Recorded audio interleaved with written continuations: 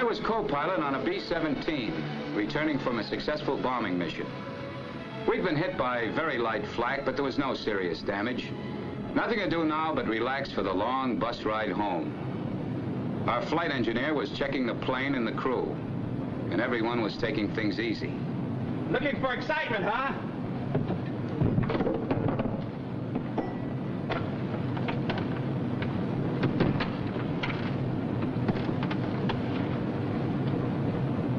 Yes, maybe the ride home was pretty dull, but from that moment on, there was plenty of excitement.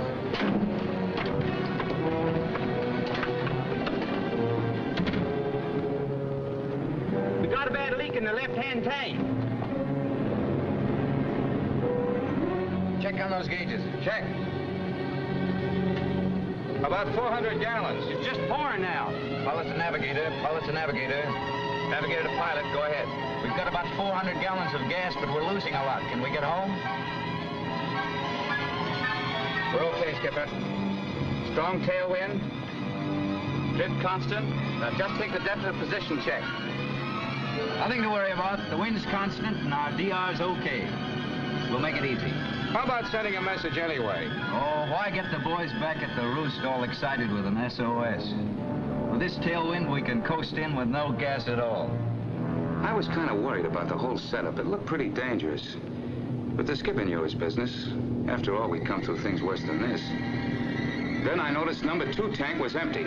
We couldn't trust the luck any longer. Look, maybe we'd better get... Oh, forget it, Reynolds.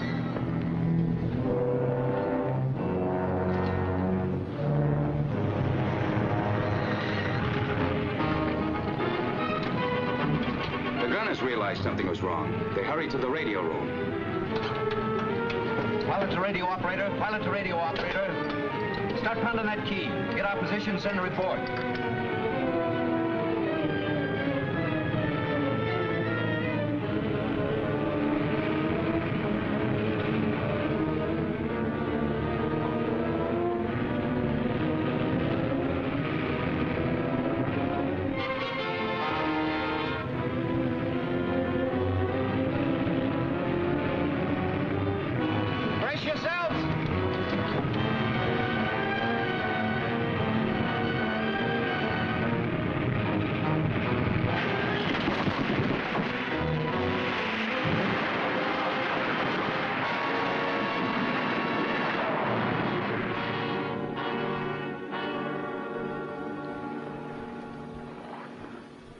Just a few more questions, Reynolds. Yes, sir.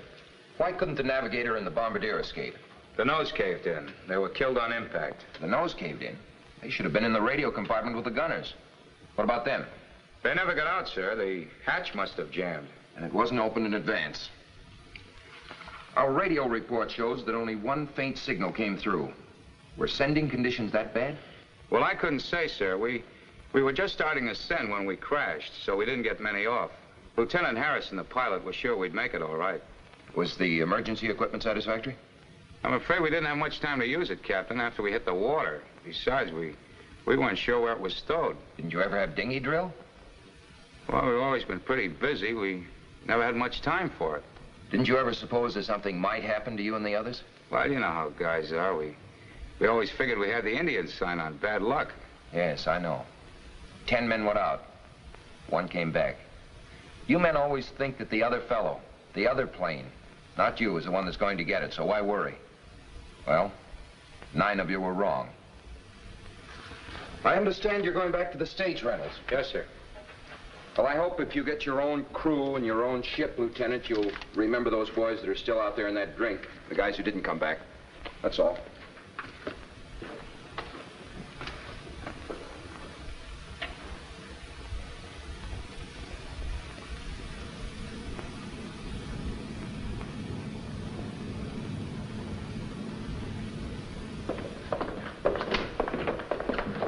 Thanks.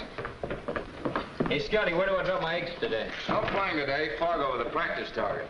Well, if that's the case, I've got a date. Sorry, Ed, we're going to have dinghy drill. Are you kidding? I'll meet you all at the ship, and that includes you, Hendricks. Nixon, bring your equipment. What is this, the Army or the Navy?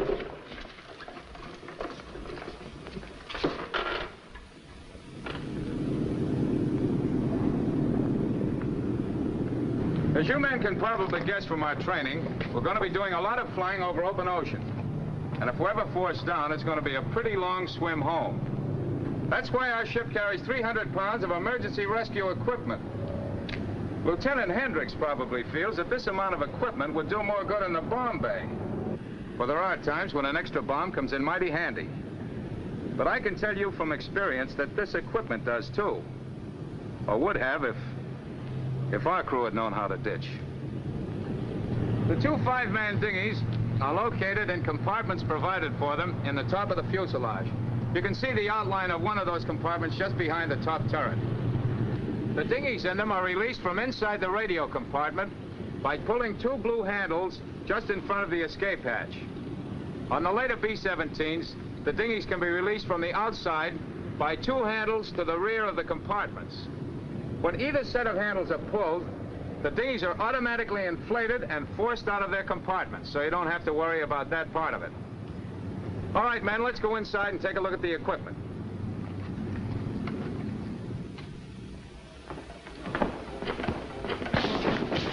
Brian, give me a hand with it. We'll take a look at the dinghy first.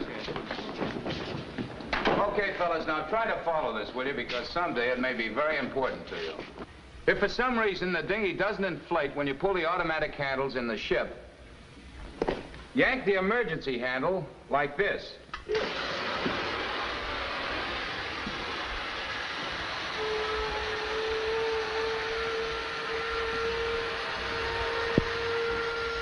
Maybe you think this is too delicate for 5 men to float for a couple of weeks on a rough sea. Well, in case you haven't heard already, men have been known to float for 30 days on one of these rafts, and it was still found to be seaworthy. The CO2 in this cylinder here is the same stuff that puts bubbles in your Coke. But after you've been afloat for a while, a little of it will begin to leak out. Nothing to worry about, because you'll find a compact and efficient air pump stowed in the life raft kit. It attaches to any one of these 4 connections.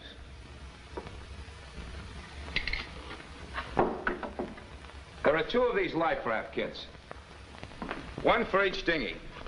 One is stowed in the radio compartment, the other in the waste compartment. On later model planes, these kits are packed inside the dinghy so you don't have to carry them out separately.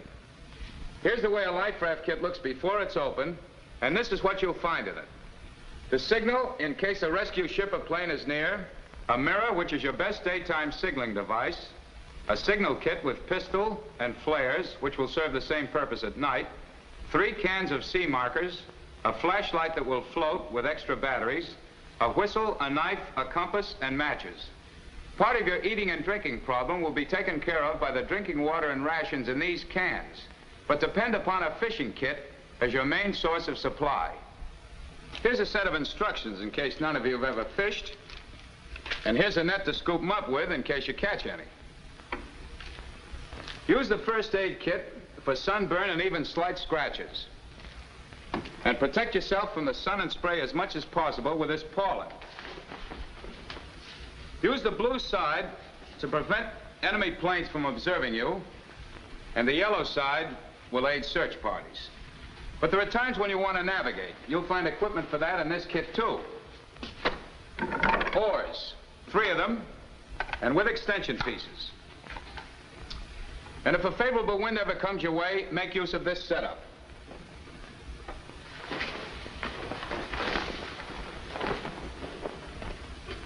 This is the way the sail pollen looks after it's installed. The mast and boom are simply oars assembled with the extension pieces. Now, in case the wind is wrong and you don't want to sail adrift, you can hold your position fairly well with this sea anchor. Now, there are 2 pockets in this dinghy. In this pocket, you'll find 40 feet of twine and a bailing bucket. If the enemy happen to throw some slugs into the dinghy, these bullet hole stoppers will come in mighty handy. If you've ever patched an automobile inner tube and can read directions, this repair kit will help keep the dinghy seaworthy. Now, you probably think that you're equipped to last the duration on one of these rubber yachts. But the Army Air Force is determined that you'll always be dressed for the occasion. Come here, Hendricks.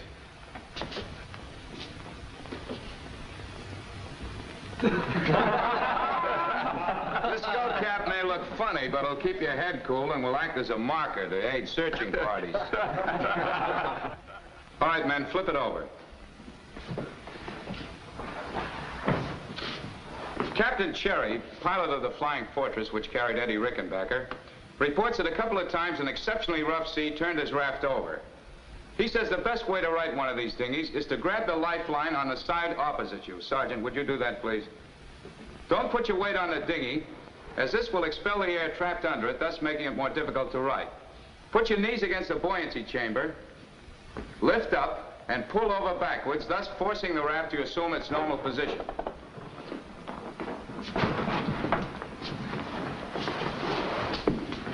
This lifeline serves another very important purpose. When you're in the radio compartment, you tie various kits and equipment that you're responsible for to your arm.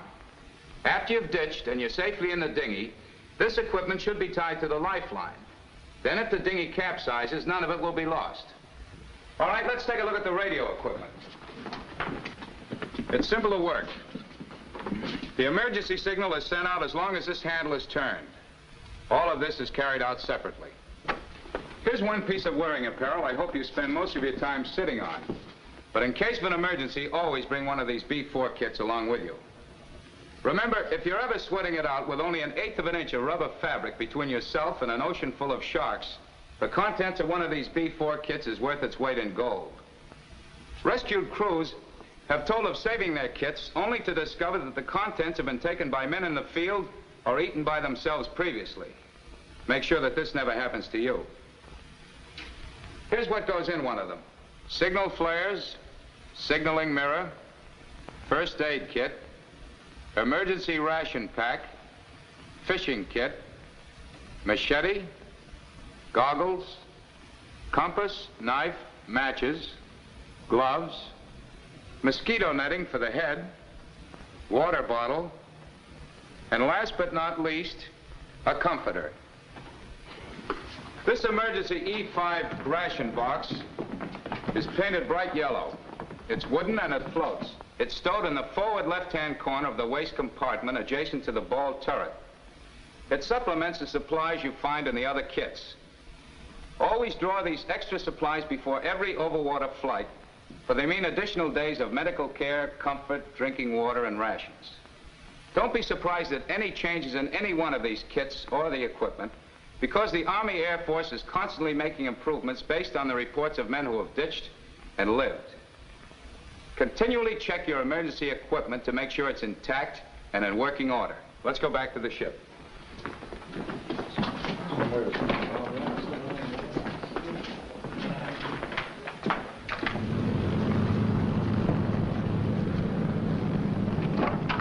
All right, men, get inside, get into your headsets.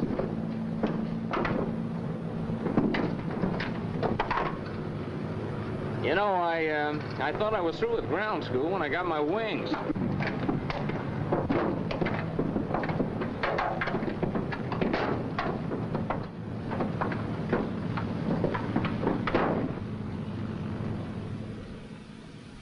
Crew from pilot, crew from pilot. Don't forget the pilot's the captain in an emergency even more than at any other time. And he's the one who decides when it'll be necessary to make an emergency landing.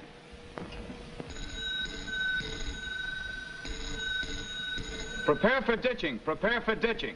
That's the order, and brother, when you hear it, move.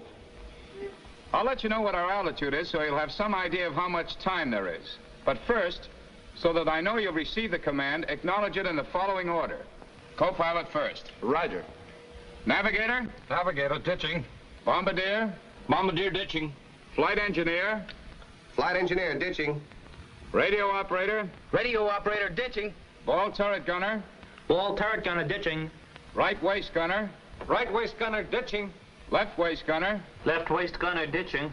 Tail gunner? Tail gunner ditching. Remove oxygen masks if below 12,000. Unsnap chute harness. Remove winter flying boots unless in cold climates, but keep all other clothes on. Loosen collar and take off tie.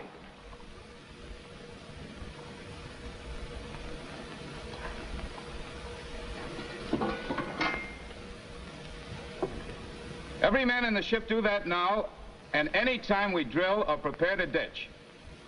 Let's take a look at my job. And I, in this case, means anybody with pilot wings.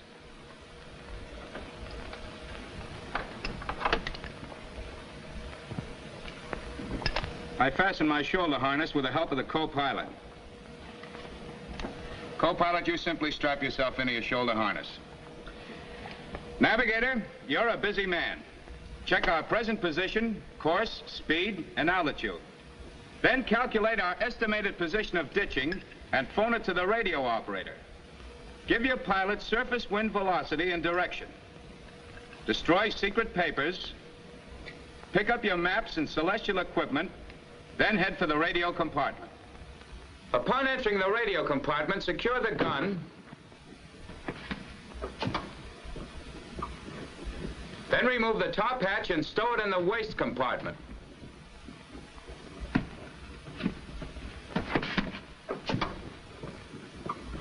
Hendricks, your job as bombardier is to jettison the bombs and loose equipment and destroy the bomb site. If there isn't time to jettison the bombs, make sure they are safe and leave the bomb bay doors closed. Check the front escape hatch as you go back to the radio compartment. And don't forget the first aid kit and the B4 kit. Flight engineer, get rid of your ammunition right away unless you need it to fight off enemy aircraft. Every ounce you save now means that the ship will fly farther, land slower, and float longer. Lining up your guns forward gives the pilot and the co-pilot handholds to help them in climbing out of their windows. Now head for the radio compartment because there's no safe place to brace yourself where you are. You're the last man in from the front part of the ship, so make sure that the bulkhead door is secure.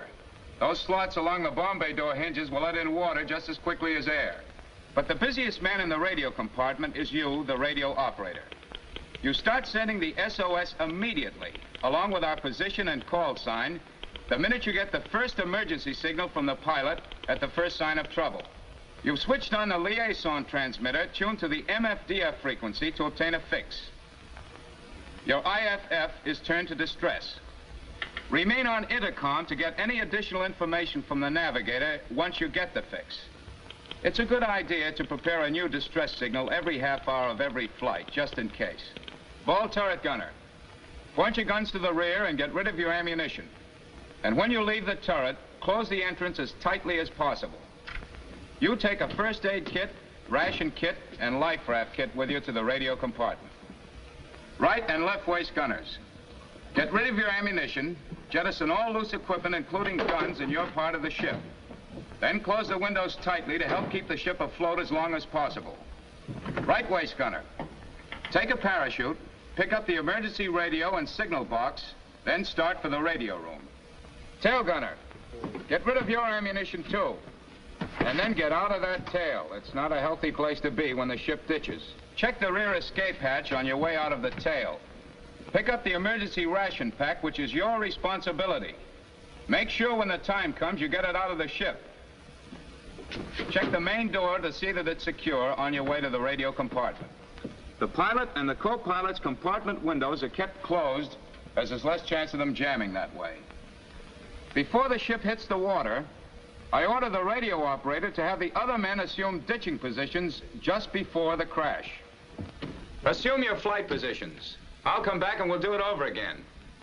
Now we'll pick it up from the point of entry. Radio operator, you're in your seat sending out the SOS. In later type planes, you would jettison the seat so you'd have more room to assume a prone position just before the crash. First man in is the navigator. He secures the gun. Then he removes the top hatch and places it in the waist compartment. Next is the bombardier. You take your position in the forward starboard corner facing aft. Third man in is the flight engineer. If operating in theaters where the E5 kit is provided, he will secure it from the waist and stow it in the aisle. He then assists the others in stowing equipment until he assumes his ditching position later on. Next, the ball turret gunner. He seats himself directly in front of the bombardier and crouches up as close as he can get to him. The next man in is the right waist gunner. He seats himself beside the bombardier, assuming the same position. Next man in is the left waist gunner.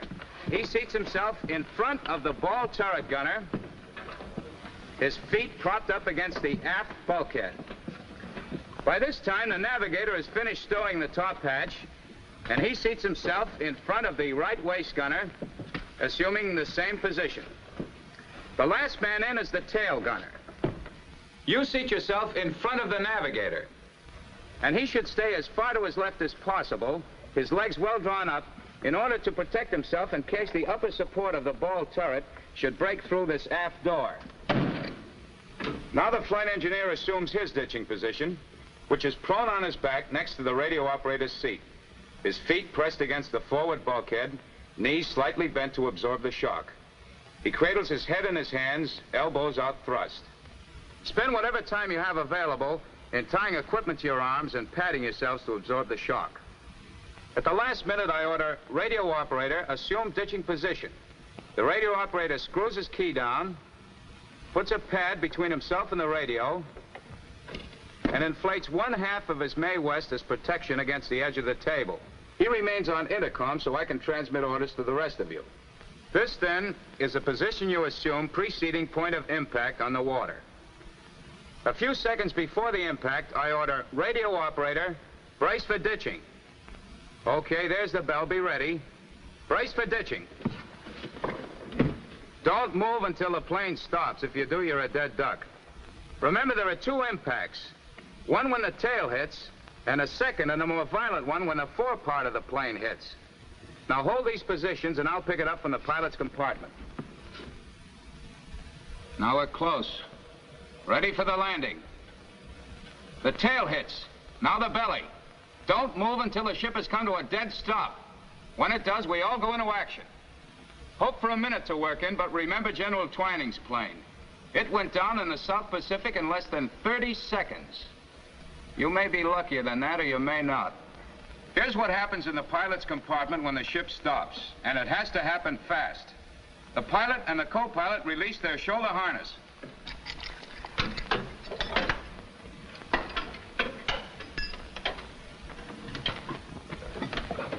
The pilot and co-pilot both leave through their side windows, which are kept closed during the ditching.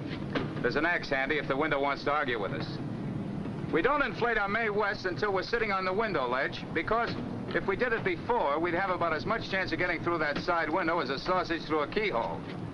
Those in the radio compartment may inflate 1/2 of their Mae West as soon as they get to their feet. In regular ditching, I, as pilot, would go to the left dinghy, take command, and cut the rope. You, as the co-pilot, would do the same to the right dinghy. Tail gunner, you're the first man out. Then you'll be handed the navigator's equipment. Once out, you inflate the other half of your life vest, but you can skip that now because this is a dry drill. Navigator, you're next. You'll be handed the emergency radio equipment from the right waist gunner. Third man out is that right waist gunner. Take a parachute. Next comes the flight engineer, who takes the E5 kit. Radio operator, you're number 5 out of the ship. Take a life raft kit. 6th man out is you, left waist gunner. You should take B4, first aid kits, and parachute. Ball turret gunner, you're number 7. You take the other life raft kit. You're the only man who doesn't go immediately to his dinghy. You wait to help the bombardier. Hendricks, as bombardier, you're the last man out of the ship. You take the first aid and B4 kits. Now we're through, and we've ditched properly. But let's see how it would look if we could take away the skin of the ship and see everything going on at the same time. We're out over the Pacific. Gas low, no land in sight. We've got to ditch, so we do it while we still have engines to help us. Prepare for ditching, prepare for ditching. First, jettison ammunition. Top turret gunner fires remaining ammunition. Points guns forward. Bombardier opens bomb bay doors, jettisons bombs. Ball turret guns are fired and pointed to the rear. The waist gunners jettison their ammunition, guns, and loose equipment, and tail gunner gets rid of his .50 caliber stuff too. Everyone except the pilot and co-pilot picks up his assigned equipment and heads for the radio compartment. The pilot will try to land the plane along the crest of the swell parallel to the troughs, using not more than half flaps. Just before ditching, the pilot orders the radio operator to assume his ditching position. A few seconds before impact, the pilot orders, "Brace for ditching." Everyone braces. All right, here it comes. The plane hits the water tail first, and then the forward part. As soon as it stops, and not before, pull those dinghy release handles. Everyone gets out fast. Pilot and co-pilot through the side hatches to opposite dinghies. The others through the top hatch in the radio compartment by pairs to their appointed dinghies. Notice the rafts were taken past the flaps so the torn metal won't rip them. It won't always work this way because ships vary and emergencies arise that you can't always anticipate in advance. That's why each crew must practice and learn their own ditching drill. Well, that's it.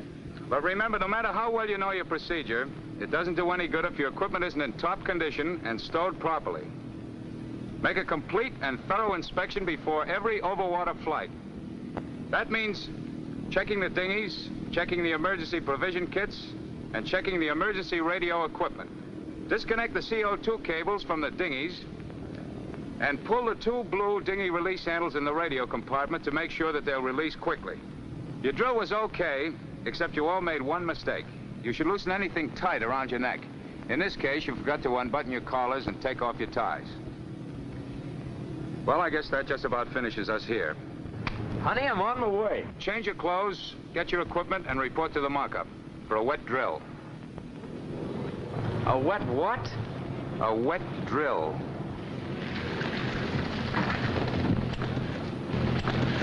Getting out of the ship is your main job. No one will argue with you about that. But getting yourself and your equipment in the raft safely is equally important. If possible, launch the dinghy from the end of the wing to avoid tearing it on the flaps, which may be damaged by the landing. And step in, don't jump. That rubber isn't steel flooring. You okay, Johnny? All set, Scotty.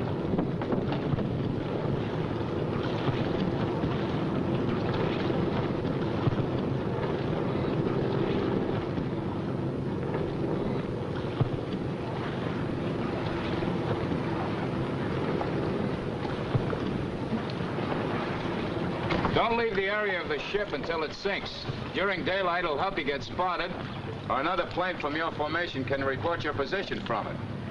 As soon as you've checked that all the men are safe and sound, take stock of what equipment you've got. Now, you all know what a lifesaver the B-4 kit is, but the parachute prophet can be plenty useful, too.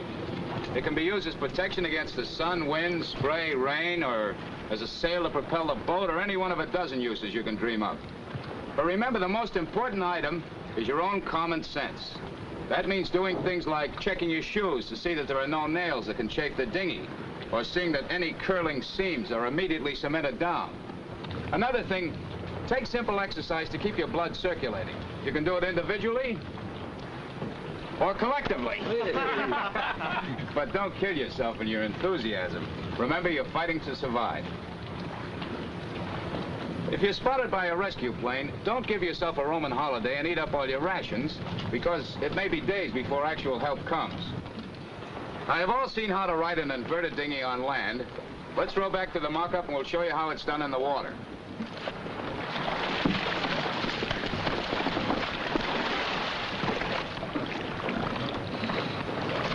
Easy, wasn't it? But remember, what I've told you is a procedure under ideal conditions. Sometimes things will go wrong. A man might be injured or equipment damaged. Then you've got to improvise. It may even require an exchange in ditching positions. That's why it's so important for everyone to know each other's duties. And of course, you don't have to be told that wounded men come before any equipment. Well, that's it for today. Is that all, Captain? Yes, Lieutenant, that's all. We'll hold our next drill tomorrow if the target is still closed in. Dingy Dan.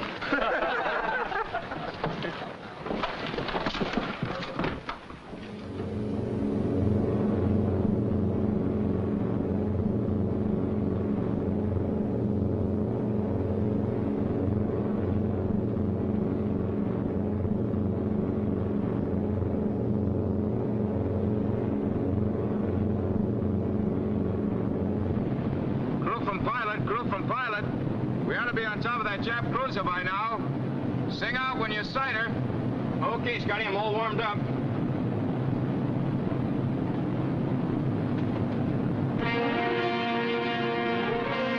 Hey, Scotty, that Jap cruiser's down there waiting for us.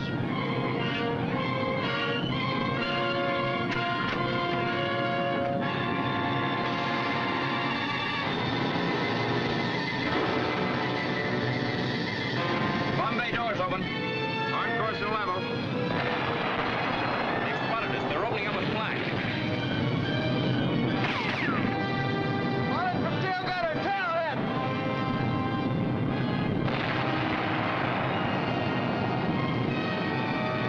Bombs away.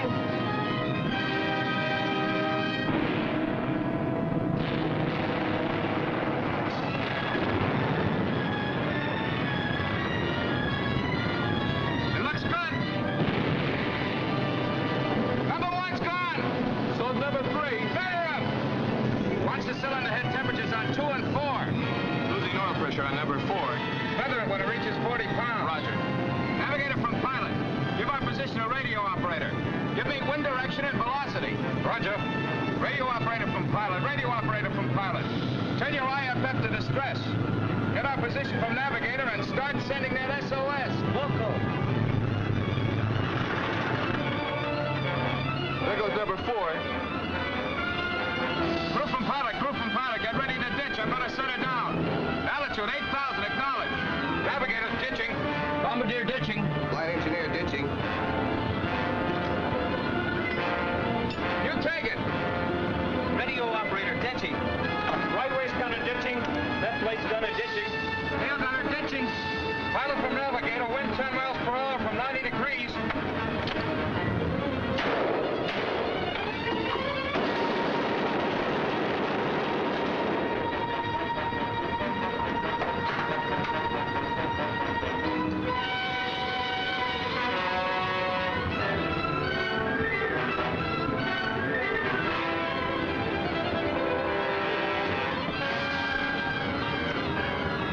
Are you hurt bad, Bill? I'm okay. Go ahead.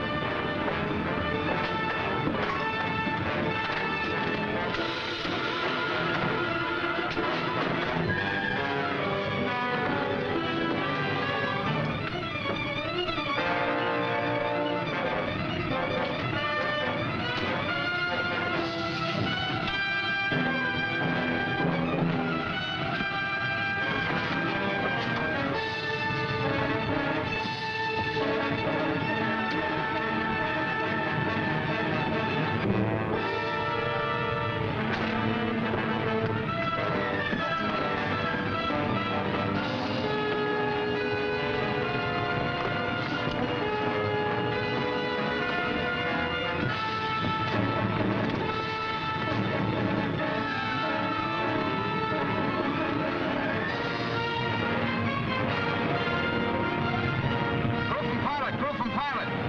Brace for ditching, brace for ditching. Pilot and radio operator Wilco. Racing. Give me half flaps.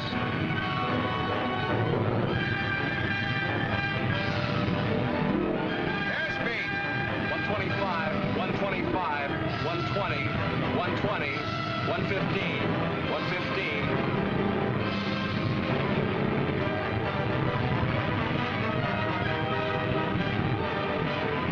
Here it comes. This is it.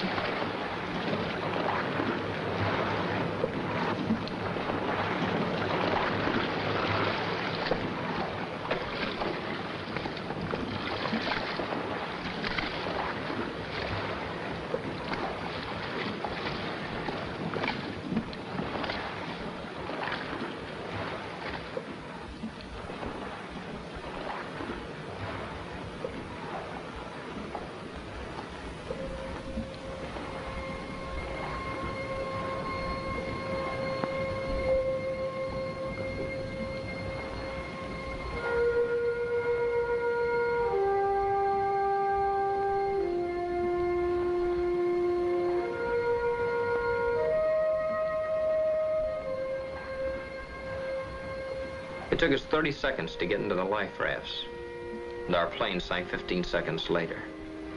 We sat there watching it disappear into the sea. We weren't scared because we realized a simple truth. All the long hours of drill had paid off in that one terrible moment when we ditched. At first, it looked like we were a million miles from nowhere. We took stock of our rations and equipment, sent up the balloon with the aerial for the dinghy radio. With that radio, we knew we weren't lost. It was our lifeline to the outside world. We hoisted our sails and headed for the nearest port. What port? Well, if our navigator could steer us around the sky, he could do the same on the sea. Our radio was sending out a steady SOS that was bound to be picked up. Then a wind came up and it started to get cold. So we exercised and warmed our bodies. We were getting hungry by now. Our rations took care of that. Ointment from the first aid kits helped our sunburned faces. There wasn't a man among us who wasn't grateful. The skipper had continually checked all the emergency kits. Our radio operator kept grinding away. We looked for rescue planes, but all we saw was storm clouds headed our way. We took down the sails. Then over the whine of the rising wind, we thought we heard the sound of a plane. The skipper fired a signal flare.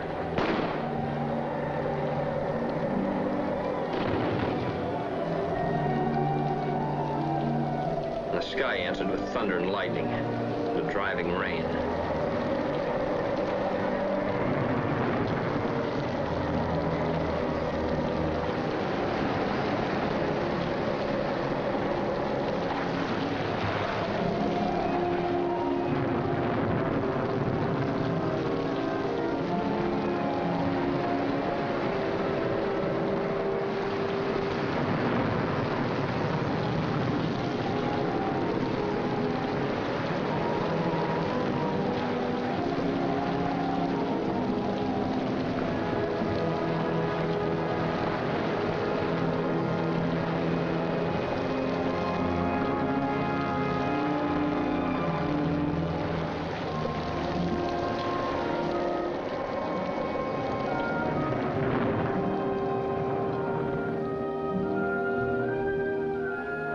It felt swell to watch the warm sun break through the dark clouds. But it didn't compare with the thrill of seeing that rescue plane. We helped those guys spot us with the Paulins and the Sea Marker. We were going to be saved. But it wasn't luck. We worked for it.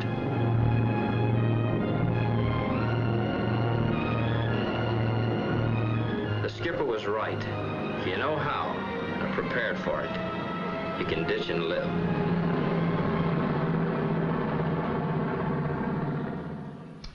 Anything else, Lieutenant? Nothing else, sir. Except that you should know there's only one man responsible for bringing us through, Captain Reynolds. Fine. Well, I guess that's about all, Lieutenant. Thanks a lot. Thank you, sir.